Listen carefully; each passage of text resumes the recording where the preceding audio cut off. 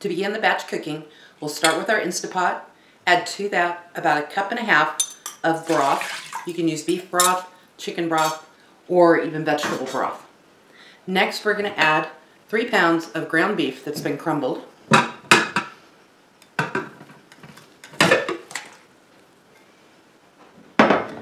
Some Italian seasoning, garlic powder, and a diced up onion.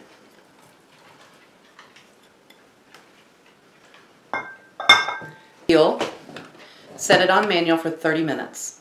When the 30 minutes is up, we'll let it release for 10 minutes on its own, and then drain the ground beef, let it cool, and we'll package it. So stay tuned. The ground beef is done cooking. It's been drained, and while it was still hot, I used a masher to mash it up into some very small crumbles. If you don't, you'll have large chunks of the ground beef, and that doesn't work very well in your recipes. So now it's time to package them up, and I'm going to put 1 cup in a Ziploc bag, and then put another cup in another Ziploc bag.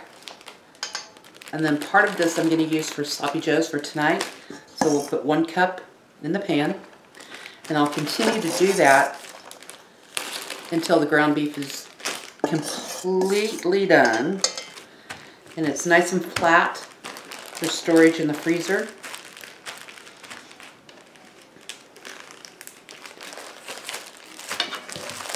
So you've got this, and we have the ground beef for the sloppy joes.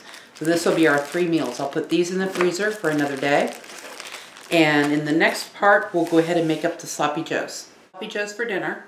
We've got 2.5 cups of ground beef in here, about 1 pound.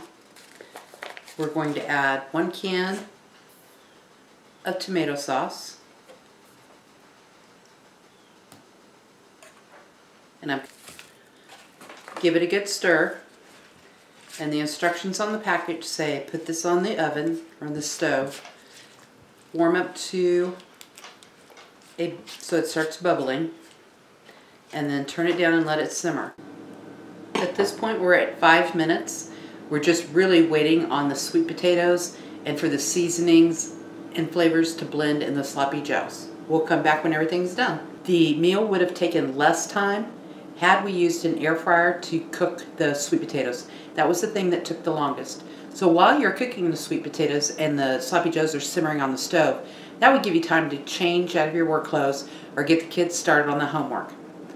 So we're going to do tacos next, but if you have a chance, like and subscribe. It helps to grow the channel. It's free. It's a frugal tip, and I would really appreciate it if you would do this.